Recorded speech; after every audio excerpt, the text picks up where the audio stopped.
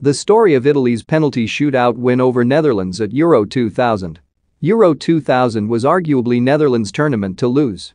As co-hosts with Belgium, the Dutch were playing all of their games on home soil and had largely the same squad that reached the World Cup semi-finals 2 years earlier, 8 of whom had also won the Champions League with Ajax in 1995, but were now more experienced and mature. The Orange collected maximum points in the group stage, finishing ahead of reigning world champions and eventual winners France, before going on to thrash Yugoslavia 6-1 in the quarter-finals. For the semi-final in an electric Amsterdam, they were favourites against Italy. The Italians, who had also enjoyed a perfect record in the group stage, had other ideas and dumped the hosts out, although they did ride their luck at times. Netherlands started strongly, and Philip Cocu had the first good chance before Dennis Bergkamp later hit the post. Italy were then given a mountain to climb when Gianluca Zambrotta was sent off after picking up a second yellow card in only the 34th minute.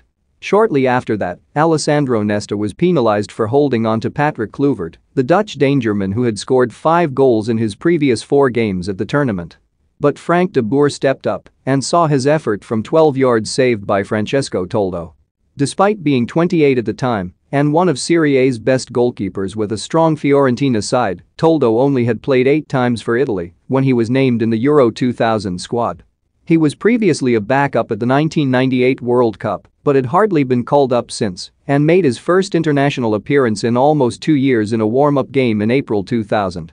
Had Parma's young star and Italy's usual number 1 Gianluigi Buffon not suffered a broken hand in the final warm-up friendly right before the tournament, Toldo would not have been playing. Netherlands went on to win another penalty when Edgar Davids was felled by Mark Giuliano. This time Kluivert stepped up to take it. But despite putting it beyond Toldo, as de Boer had failed to do, the Barcelona striker saw his attempt hit the woodwork instead. By the end of the regulation 90 minutes, Italy had played for nearly an hour with 10 men. By the time extra time was over, they had effectively played a full normal game with a player less. Yet it was the Azzurri who came closest to winning in extra time, with Edwin van der Sar denying Marco Del Vecchio what would have been a sudden death golden goal when he saved with his feet. Both teams had exited the World Cup 2 years prior because they lost tense penalty shootouts. On that occasion, Italy fell in the quarter-finals against France, while Netherlands were denied a place in the final by Brazil. One of them had to win this time, and a place in the final was at stake. Luigi Di Biagio, whose miss in 1998 had handed victory to France, was first to walk towards the penalty spot for Italy and scored, exercising his personal demons. Frank de Boer tried to match it. But, having already been denied by Toldo once, sent his effort too close to the goalkeeper. Gianluca Passato then scored for Italy before Joop Stam sent a rocket of a penalty skywards.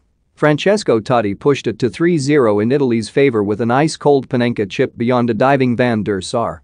Kluivert made amends for his miss during the game itself to cut the deficit slightly, but the damage was already done. Even though Paolo Maldini squandered an opportunity to end it instantly when his penalty was saved by Van der Sar, Toldo emerged as the hero when he dived low to his right to keep out Paul Bosvelt and put Italy into